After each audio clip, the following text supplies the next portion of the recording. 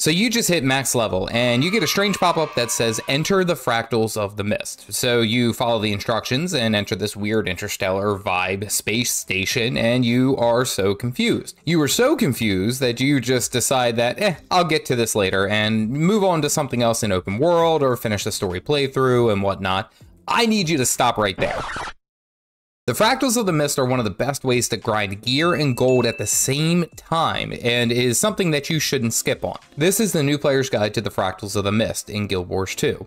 This is also a great time to join Fractals and start doing them, as they have just added a new Fractal to the roster. So let's go ahead and talk about this. First, let's go ahead and cover what Fractals are. These are small dungeon-style instances that have unique maps, bosses, mobs, and mechanics. These scale in difficulty upon higher and higher levels, with tougher mobs, harder-hitting mechanics, and even a scaling dot that affects you when you take damage. The basic way that you climb to level 100 is that you complete Fractals higher than your current personal level. Each fractal completed higher than your current will increase your personal level by 1. Even if the fractal is level 50 and your personal level is 9, you will only move up to level 10. Each one of these dungeons has their own unique bosses and zones that require coordination and skill from an entire party of 5 members to complete. The Fractal of the Mist lobby is created by whoever enters the lobby first, but it can be adjusted to scale up and down depending on which fractal they wish to complete. Meaning if you are fractal level 100 and want to take it down to level 5 for a friend, you can. But why do we do fractals? Fractals offer some incredible rewards for completing them. Everything from little chests to loot bags, end of dungeon chests, and even a daily reward chests. Lots of chests. You get the daily reward chest by doing a couple of the suggested daily fractals, which are broken into 4 tiers of difficulty.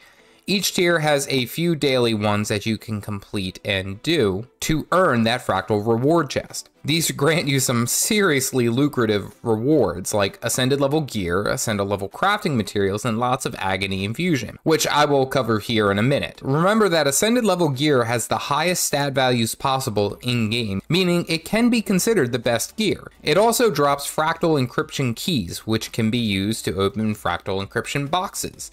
These drop some agony infusions as well as a lot of junk. But why do we care about that junk? Well, that junk can be sold to vendors for some easy gold. Not to mention that it can drop some great crafting material and a chance at some of the crafting recipes for ascended armor and weapons. Okay, so how do we hop onto this loot train? Well, first let's talk about how the difficulty scales up. The major one that directly affects you every time you enter higher fractals is agony. Starting at fractal level 20 and higher, enemy and boss attacks apply agony. Agony deals increasing scaling percentage damage depending on which level you are on. This is countered by agony resistance, which comes from those agony infusions that I have been mentioning previously. You can also purchase larger infusions from this guy here in the Mist's lobby, exchanging some of those lower tier agony resistance for higher tier. The agony resistance reduces the damage taken from agony, and these infusions can only be slotted in ascended or legendary gear. Typically, early on you'll have access to ascended rings, amulets, and accessories, which can be slotted with those infusions, and that can easily cover your early levels. The next way fractals scale in difficulty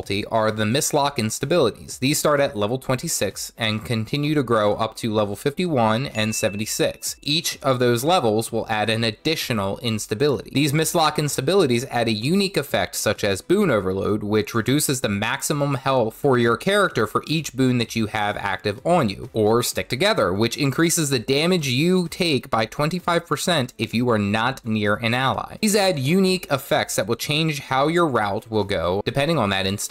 At level 71 and higher, every time a player is down, a Fractal Avenger will appear and attempt to finish off the ally. They can be killed or interrupted to stop this process, or if the player is able to teleport out of range of the finisher. Also pay note that one of the instabilities is the Fractal Vindicator instability, which spawns a Fractal Vindicator that deals immense damage to the down player and will not despawn until it is killed. Adding to this, if a player is defeated, there are no waypoints. The player will either have to be rezzed by their allies or teleport back to the most recent checkpoint once the group is out of combat. Okay, so how can we make this easier? First, let's go ahead and take a look at the mastery tracks for the fractals. These give a number of benefits like bonus rewards, special vendors inside the Mistlock Observatory, and even how to unlock Mistlock singularities inside the fractals, which grant 5 free agony resistance when activated.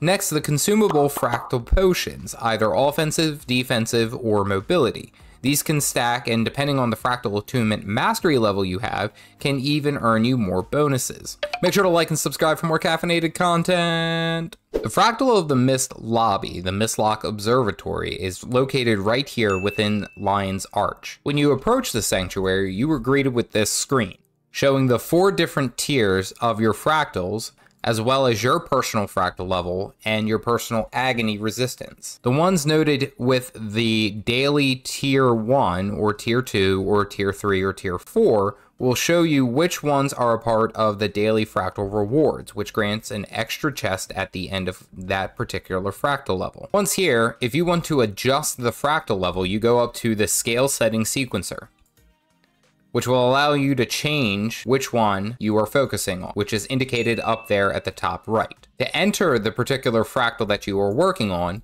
enter this particular zone right here, and you'll be greeted with a screen that says Fractal Transit Query. And once all party members have agreed on, you will enter the fractal. To check out some of the vendors, you go down this path and take this teleporter. Over here, you'll see a number of vendors, all offering different items. This vendor here offers some exotic gear as well as some bags in exchange for fractal relics, which is a currency earned just by completing them. More importantly, I would like to identify the deeply discounted fractal encryption key, which can be exchanged for 1 fractal relic and 20 silver. You can only purchase 30 of them per day, so saying that you complete 5 or 6 fractals, you may very well get up to 30 fractal encryption boxes. And this is just a cheap way to purchase them. You can also purchase a number of ascended recipes utilizing those fractal relics, which is, again, a currency within this game mode.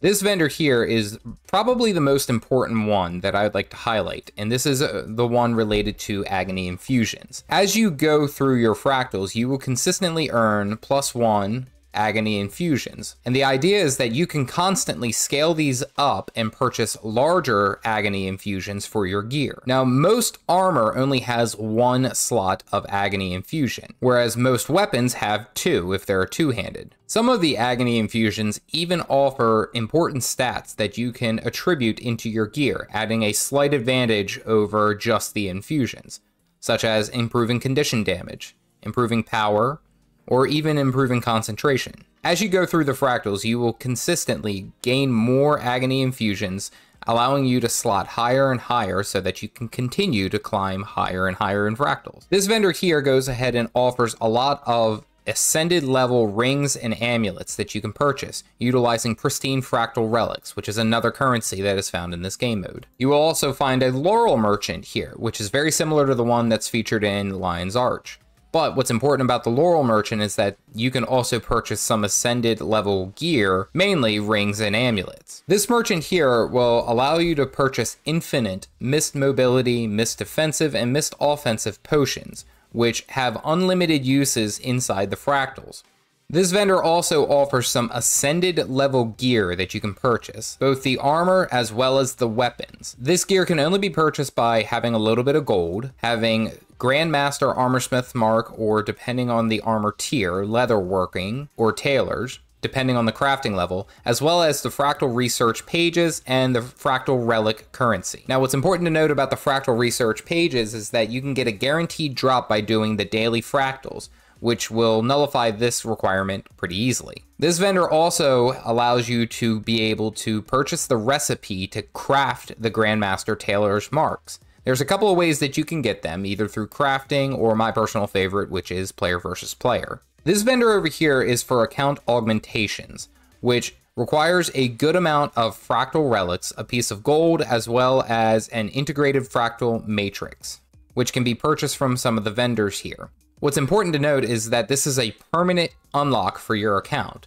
So for the Fractal Empowerment Level 1, you will get an extra Writ of Tyrian Mastery, which can offer a bit of experience for lower level characters on your account. The Karmic Retribution grants you a bit of karma for the final chest of every fractal you complete, as well as you can get Agony Impedance, which adds agony resistance to all characters on your account every time that they enter into the fractals. There also features a banker, as well as a black line trading post. This vendor over here will actually offer you some of the mist potions that you can purchase for a small amount of fractal relics and a little bit of silver. In reverse, you could actually sell one of the potions that you get as a random drop for some fractal relics.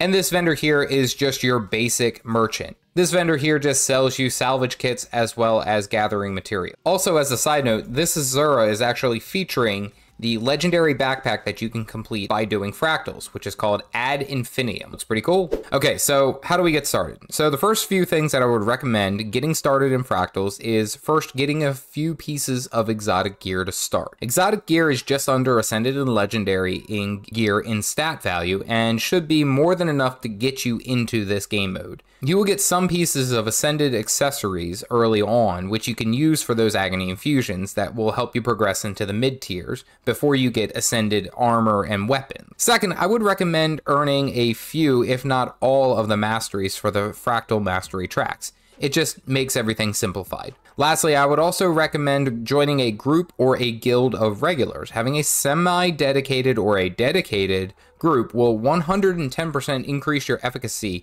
with progressing higher levels, as well as many players have reason to progress these from the beginning, even if they've already completed the fractals on their other characters. This is because each unique character has a unique fractal history. If you are a level 100 fractal god on your Ellie, and then you make a thief, the thief will have to start at level 0 and grind all the way back up, gaining their own agony infusion and their own personal level. So there's always a reason to go back. Alright, that should be enough to get you started into fractals, as well as getting ready to tackle higher tiers.